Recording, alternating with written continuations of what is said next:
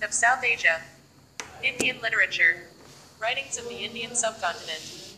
Produced there in a variety of vernacular languages, including Sanskrit, Prakrit, Pali, Bengali, Bihari, Gujarati, Hindi, Kannada, Kashmiri, Malayalam, Oriya, Punjabi, Rajasthani, Tamil, Telugu, Urdu, Landa, Saraiki, and Sindhi, among others, as well as in English. The term Indian literature is used here to refer to literature produced across the Indian subcontinent prior to the creation of the Republic of India in 1947 and within the Republic of India after 1947. A brief treatment of Indian literature follows. For a fuller treatment, see South Asian arts. Literature. See also Islamic arts. Islamic literatures, India. The arts, Pakistan. The arts, and Bangla. India literature.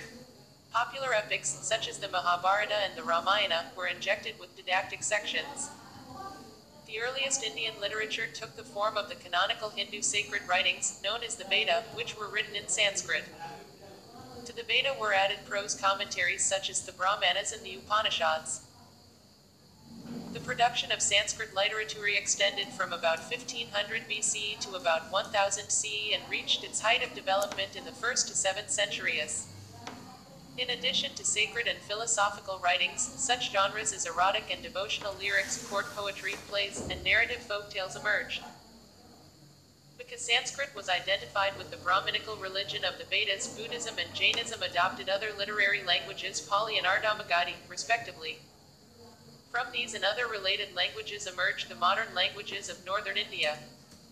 The literature of those languages depended largely on the ancient Indian background, which includes two Sanskrit epic poems, the Mahabharata and Ramayana, as well as the Bhagavata Purana and the other Puranas.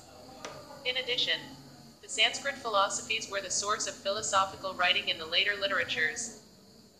And the Sanskrit schools of rhetoric were of great importance for the development of court poetry and many of the modern literatures. The South Indian language of Tamil is an exception to this pattern of Sanskrit influence because it had a classical tradition of its own. Urdu and Sindhi are other exceptions. Ladies in Conversation, detail from a folio from a manuscript of the Mahabharata, 1516. P. Chandra. Beginning in the 19th century, particularly during the height of British control over the subcontinent. Western literary models had an impact on Indian literature, the most striking result being the introduction of the use of vernacular prose on a major scale. Such forms as the novel and short story began to be adopted by Indian writers, as did realism and an interest in social questions and psychological description. A tradition of literature in English was also established in the subcontinent. Articles on individual literatures of the Indian subcontinent not specified above include Pali literature, Bengali literature, Gujarati literature, Hindi literature, Kannada literature, Punjabi literature. Tamil literature, Telugu literature, Urdu literature,